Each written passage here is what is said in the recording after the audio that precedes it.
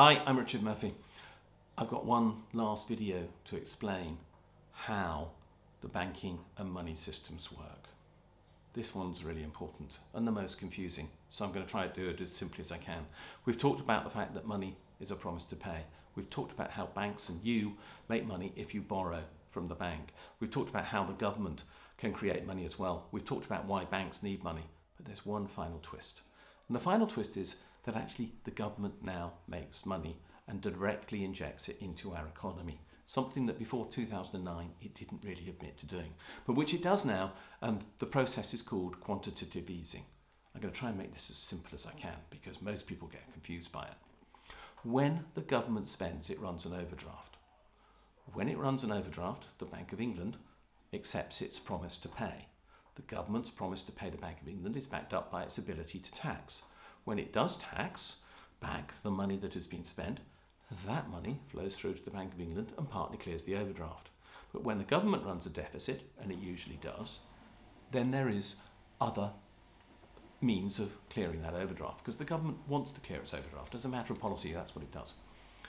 It sells bonds. That's one way in which it clears the overdraft. Bonds or gilts, they're called gilts, G-I-L-T-S, because they were once printed with gold edges, and the gold edge simply meant that the government's promise to pay was better than anybody else's. That's why they get the name. They are simply another way of the government reclaiming the money it has spent into the economy. But it does it by offering people a means to save with the government. That's what a gilt is. It's just a fixed term deposit account, in effect. Cash, this stuff, which carries no interest, is substituted by another printed piece of paper which does carry interest, which is called a gilt. That's all that gilts are. They're deposit accounts. It reclaims from the economy the money that the government has already spent into it and uses that money to clear the overdraft at the Bank of England. But, and here's the big twist, since 2009, the government has actually not wanted to reclaim all the money that it has spent because we've suffered two economic crises, one a banking crisis and now a coronavirus crisis. It's wanted to leave the money it spent in the economy, but it hasn't wanted to admit it's run an overdraft at the Bank of England. So what it does is something called quantitative easing. The Treasury, in effect, buys back its own bonds. Literally, it cancels those bonds by rebuying them from the market to whom it's originally sold them. But it does that by telling the Bank of England to make payment to the owners of the bonds. And, as a consequence, they get money from the Bank of England. And all that then happens is the Bank of England has advanced money to the commercial banks and they leave it outstanding as if the commercial banks have money on deposit with the Bank of England. That's what quantitative easing does. It finishes the money cycle.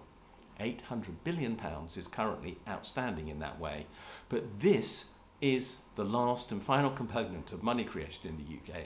QE creates money by creating a promise to pay between the Bank of England and the commercial banks, which leaves the final component of money creation in the UK in place. That's how money comes to be in the UK economy. Thanks for watching. If you're interested in what I've been saying in this video, please subscribe. There is a button below the viewing screen. If you're interested in what I have to say on Twitter, I'm at Richard J. Murphy on that medium. If you want to look at my blog, that's taxresearch.org.uk, and we have a Facebook page as well, Richard J. Murphy. So one of those things will get you more information on what this video series is about, and I hope I'll see you again soon.